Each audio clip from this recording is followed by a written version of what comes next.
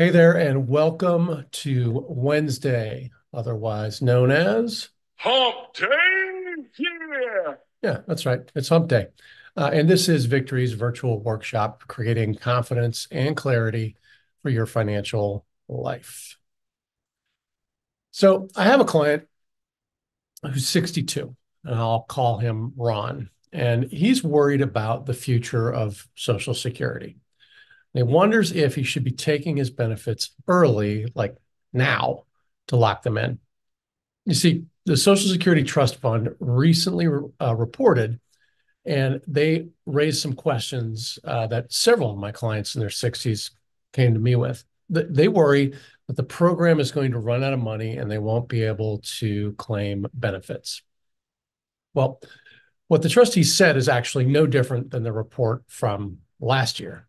That without systemic changes to the programs, and there are a variety of programs within the wrapper of Social Security, that the fund will be depleted in 2033. Now, once the reserves are depleted, payroll taxes will continue to cover about 79% of Social Security expenditures, which is actually up a bit from last year's estimate of 77%. Yippee.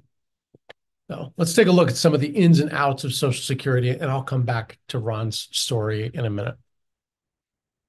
So, as you probably know, Social Security is the cornerstone or a cornerstone of retirement planning for many Americans. But deciding when to start taking benefits is a relatively complex decision, certainly with long lasting implications.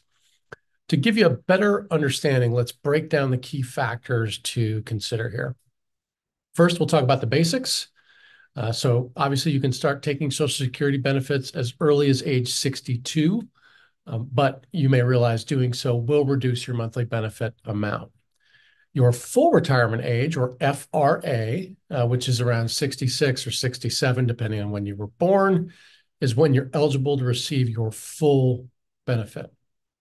And if you delay taking benefits past your FRA, your monthly benefit increases again up until age 70.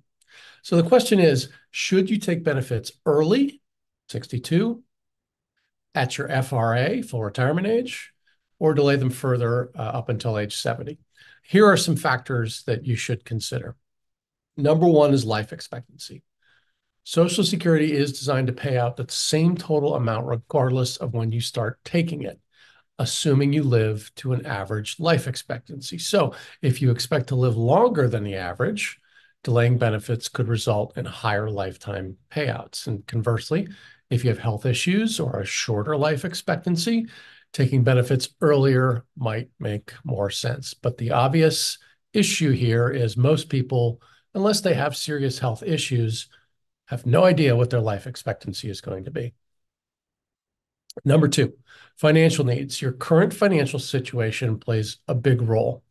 If you need the income to cover essential expenses and you don't have enough savings or other income sources, taking the benefits early might be not only necessary, but your only option. On the other hand, if you've got sufficient retirement savings and you can afford to wait, delaying benefits could be beneficial, and that could somewhat depends on how you're investing those funds, how conservative you expect to be with them, and that will help you decide on whether or not you should delay. Number three, employment status. If you plan to keep working past 62 while still filing for Social Security, it's important to know that taking your Social Security before your FRA can lead to a reduction in benefits if your earnings exceed certain limits. So once you reach your FRA, no holds barred, you can work without any reduction in your benefits. Number four is spousal benefits. Think of your spouse. If you're married, you'll want to consider how your decision impacts your spouse. It may make sense to wait and maximize the amount of Social Security so that the spouse can inherit the higher benefit in case of death. Number five, inflation and cost of living adjustments. Social Security benefits are adjusted for inflation, but the increases are based on the initial amount you start with. So starting with a higher benefit by delaying can mean larger dollar value increases over time. So let's recap that with a quick pro-con list. Taking benefits early at age 62. The pros are you get immediate income, which is beneficial if you have a shorter life expectancy, and it's useful if you need the funds immediately. You don't have sufficient outside assets to cover cash flow while you wait. This may be your best and only option other than to continue to work. But that's no fun. The cons of taking benefits early is the permanent reduction in monthly benefits now and forever. All right, pros and cons of taking benefits at FRA, full retirement age. Pro number one, you get the full benefit amount. You get your full retirement amount. Okay, there's no reduction for working if you continue to do so. And it takes a balanced approach to the unsurety about life expectancy. You're kind of going with the middle option here. The cons of taking it at full retirement age is you do miss out on increased benefits from delaying to the tune of 6% per year. And that might not be as beneficial if you have a longer life expectancy. Delaying benefits up to 70. Here are the pros. Increased monthly benefits. Duh. Now 8% higher per year for delaying between full retirement age up to age 70. That means higher lifetime benefits if you live longer and larger inflation adjustments in dollar terms, not in percentage. Everybody gets the same percentage, but if you start with a higher base, the dollar values are higher. What are the cons to waiting till age 70? Well, you need to have other income sources to cover expenses, and there's a risk of not living long enough to benefit from the delay. Again, how would you know in advance? So ultimately, the decision on when to take Social Security benefits is personal and depends on your unique circumstances. So consulting with a financial advisor can help you tailor the decision to your specific situation. Hey, how about that? Now, remember, there's no one-size-fits-all answer, but with the right information, you can make a decision that best supports your retirement goals. So let's go back to my client, Ron, and let's walk through and see how his decision-making progressed with the help of this month's checklist. All right, first we reviewed his history, and there were no general issues with his work history. There were no issues with his benefits reporting or the credits he earned. He was in good standing with Social Security, ready to go whenever he was ready for it. But he certainly had questions on delaying. And we'll talk more about those in a second. Ron was not going to be working,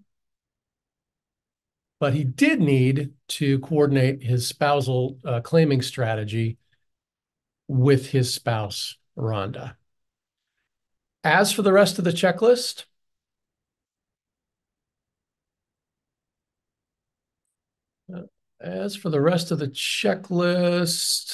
nothing else really applied. Okay, so no ex-spouse issues, no state-specific issues, and we had already done his tax planning, so we were ready for what was coming with Social Security as an income source. Okay, so relatively straightforward for him.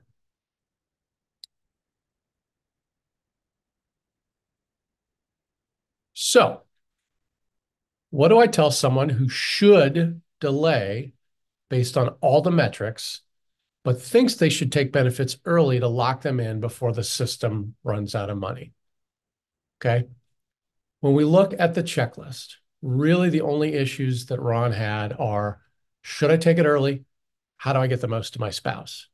He's got outside assets and he can delay. He's in decent health. And in this case, he should delay his Social Security. Okay. But he thinks the system's going to run out of money based on what's been appearing in the media lately. Well, first, let me say that most experts believe that this won't happen. I know experts, but bear with me.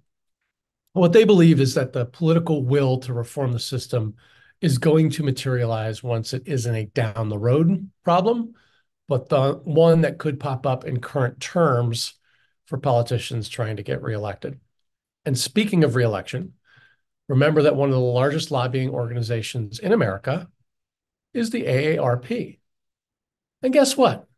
Older people don't like having this stuff tinkered with. Okay, so food for thought. Even if it does come about that they never reform Social Security and the trustee fund runs out, as we discussed, payroll taxes will continue to fund 79% of the benefits. Now, in Ron's case, 21% cut in benefits would not be fun, like at all. But I'd rather take a haircut on more money than less money. What we know is he'll hit 70 well before 2034 rolls around. So I'm counseling him to wait for that bigger benefit, which Rhonda will take over when he passes. Remember, we're trying to think about maximizing money for the spouse as well. Well, what if they change the program drastically before then? Wouldn't it be better to lock in those benefits now? Maybe, but what I'll tell you is that Congress would have to show, one, an inkling that there is a problem, and two, the political will to work in a bipartisan manner to make such changes. Now, until either one of those unicorns appears, my advice is to wait and grab a bigger benefit that ultimately might be reduced, but probably not. Remember that being on glide path for and in retirement starts with a smart approach. Making sure your sources of income, S, medical and healthcare, M, advanced planning, A, risk management, R, and tax efficient strategies, T, all work together. That's the smart approach. So if you want a copy of this week's checklist or need to ask questions about Social Security or any other topic in my Smart Approach to Retirement series, just email me at patrick@victoryindependentplanning.com. That's it for next week. Thanks for checking in, and I'll see you next week.